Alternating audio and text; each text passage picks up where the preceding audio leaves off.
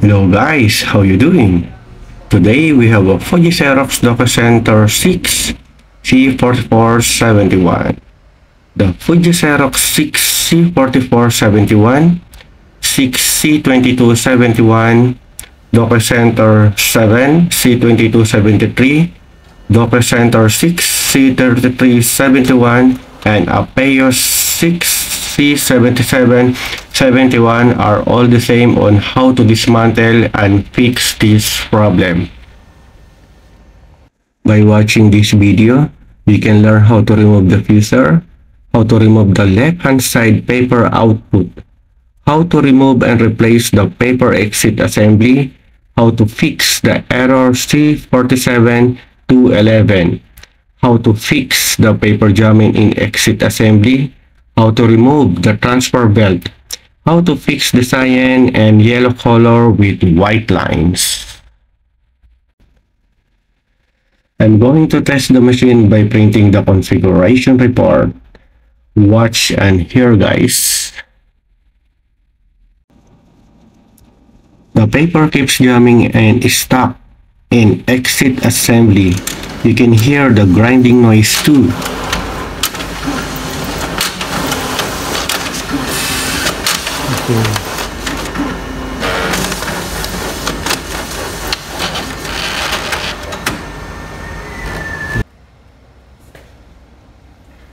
Okay, let's get started to dismantle the machine guys.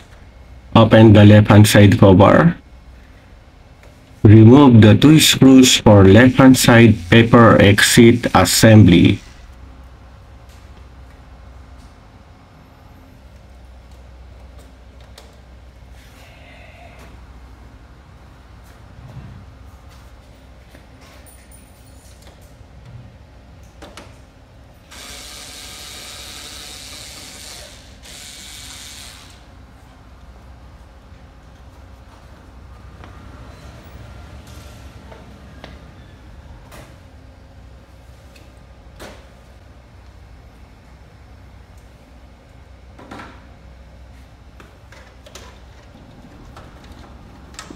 Remove the cover.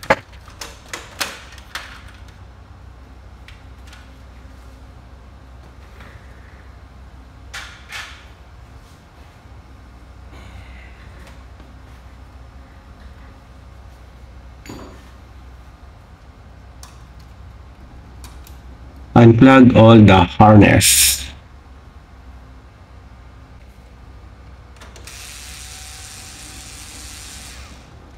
You don't have to remove this fusor lock screw, but to make it easier for you, I remove it.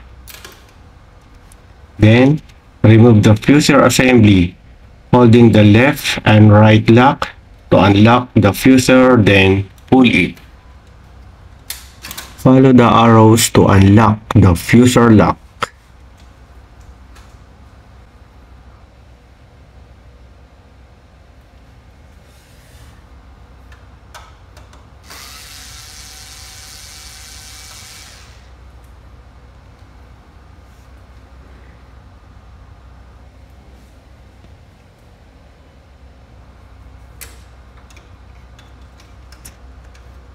Remove the 4 screws for paper exit assembly.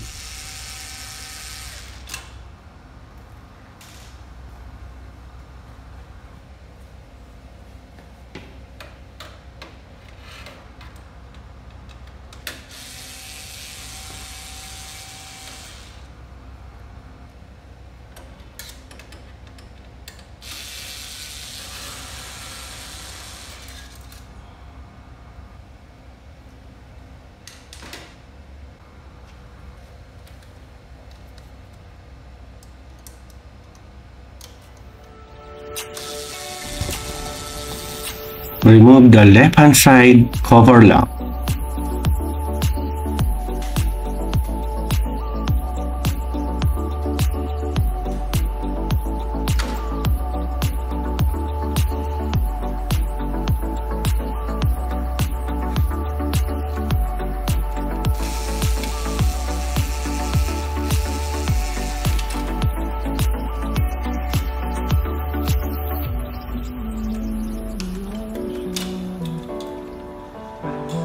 Remove the paper exit harness cover.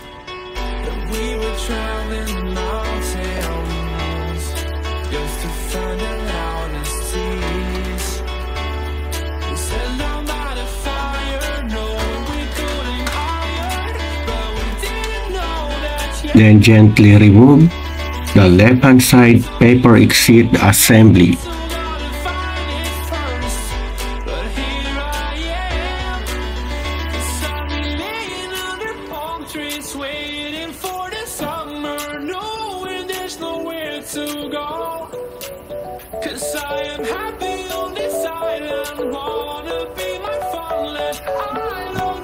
Remove the 3 screws and harness motor for paper exit transport assembly.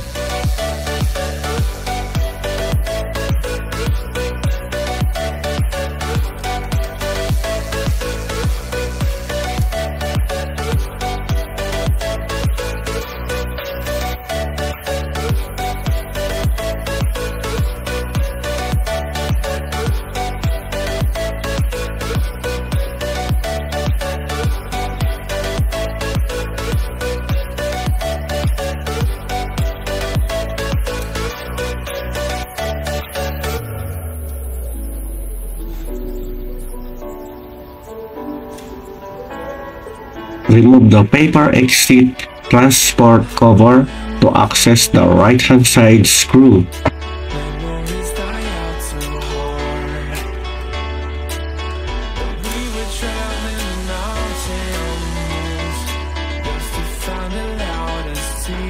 Remove the center duplex tray.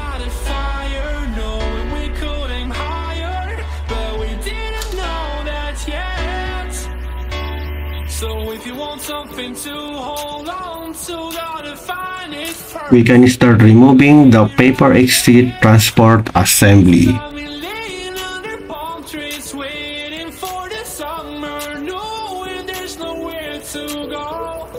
That was the broken part, guys. The gear was detached because the gear holder was broken.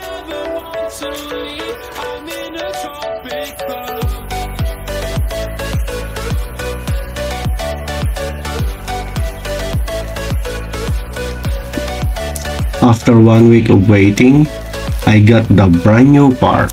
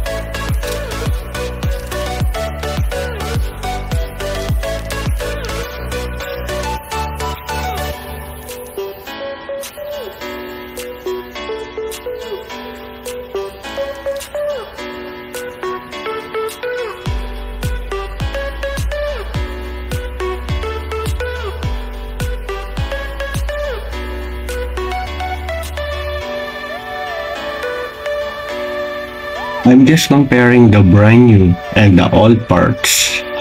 All are the same, but the brand new has additional sensor. Be very careful installing these parts. Otherwise, it's gonna give you a headache.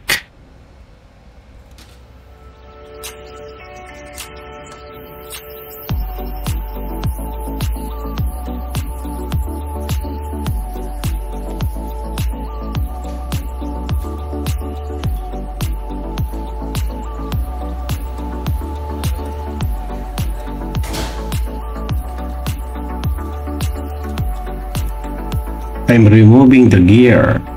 It was detached and fell inside. The belt is here, guys. Don't forget to attach the belt after you install the paper transport assembly. There you go. I removed the gear and attaching on the brand new part.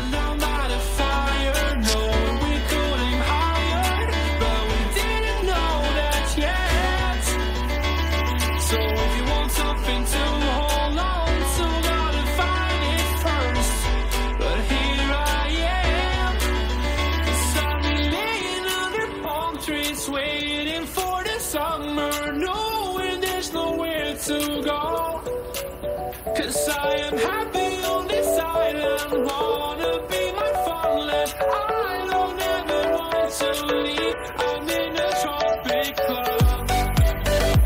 If you can't buy the parts, by watching this video, you can remove the parts from your old machine and fix your other machine.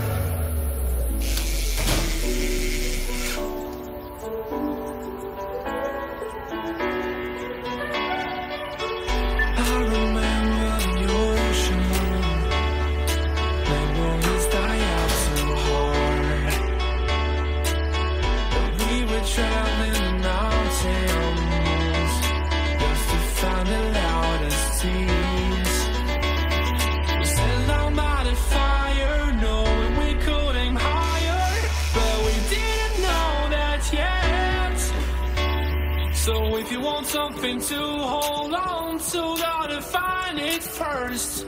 But here I am, 'cause I've been laying under palm trees, waiting for the summer, knowing there's nowhere to go. 'Cause I am happy on this island. Okay, I successfully changed the paper exit transport and I'm connecting the motor harness.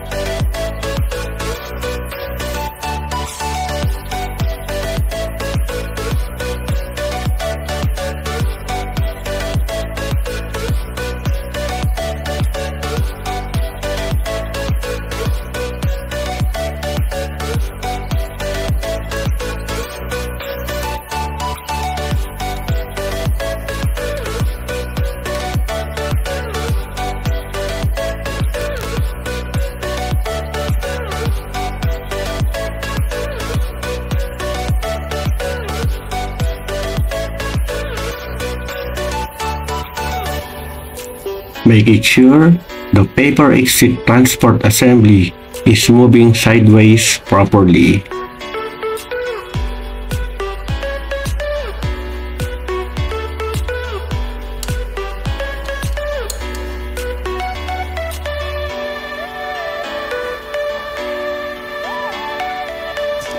I'm starting returning all the parts, guys.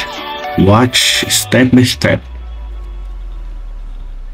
Take note, guys, if the original parts has no sensor and actuator, please don't connect it to avoid the error 047211.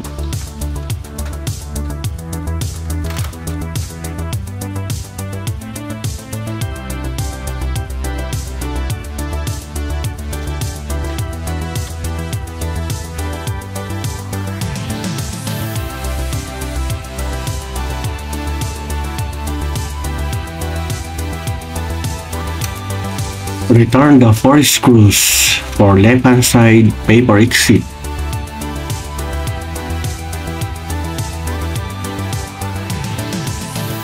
If you are apprentice technicians or professionals and want to learn more, this video is good for you, especially if you're a dealer, MPS or authorized repairer.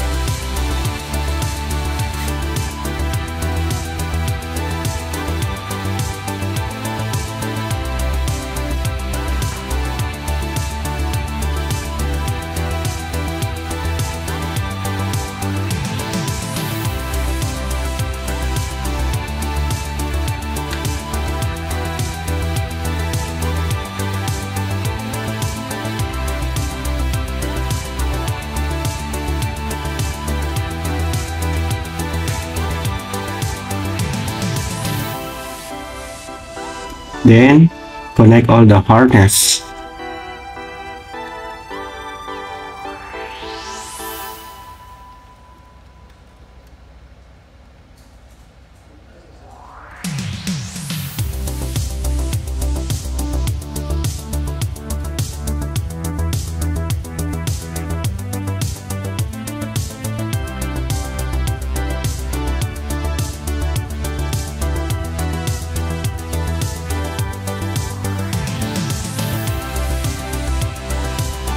While you are watching, you can visit our website by typing printermastertech.com.au.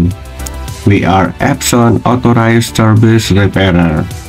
If you have a warranty or out of warranty Epson machines that gives you trouble like not scanning, not printing, print quality problems, or any errors, you can email us at printermastertech@gmail.com, printermastertech@outlook.com, call or send us a text message at 0452-383-524.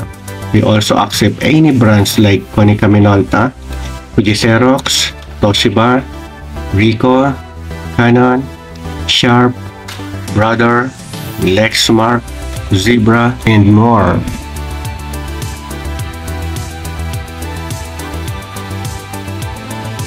This video was recorded last January 4, 2024.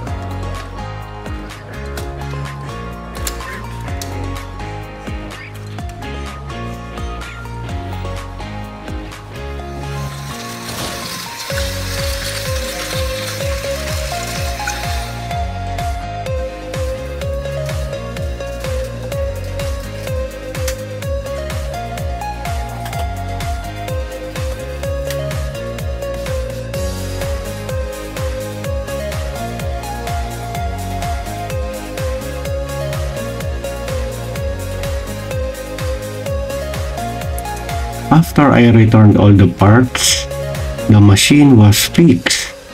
No more paper jam. But wait, there's more.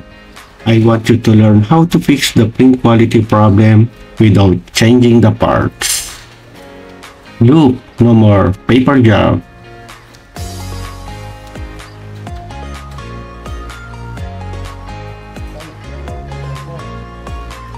That was the sample print quality problem, guys. The cyan and yellow color are printing with white lines.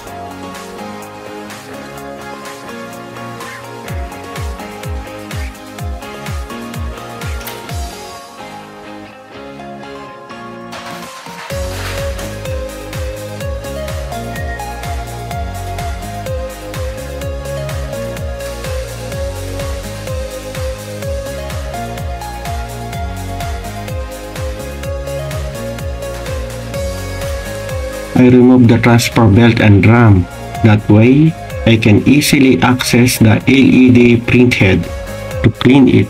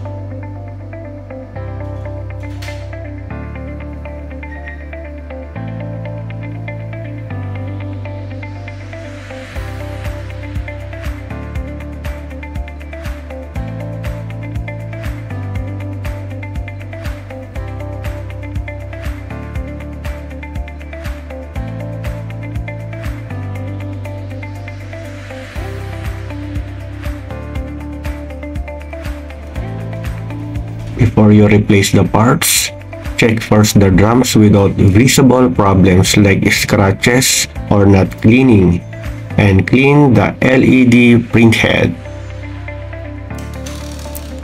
Be careful not to wipe the developers.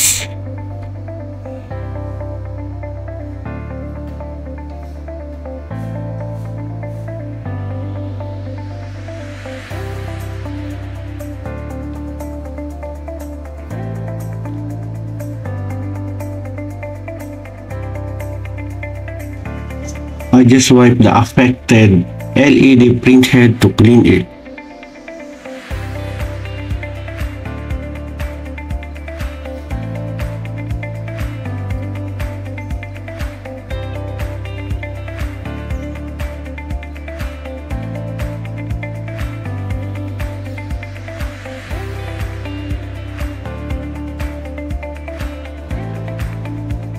After I cleaned the LED printhead, look, the white lines was disappeared.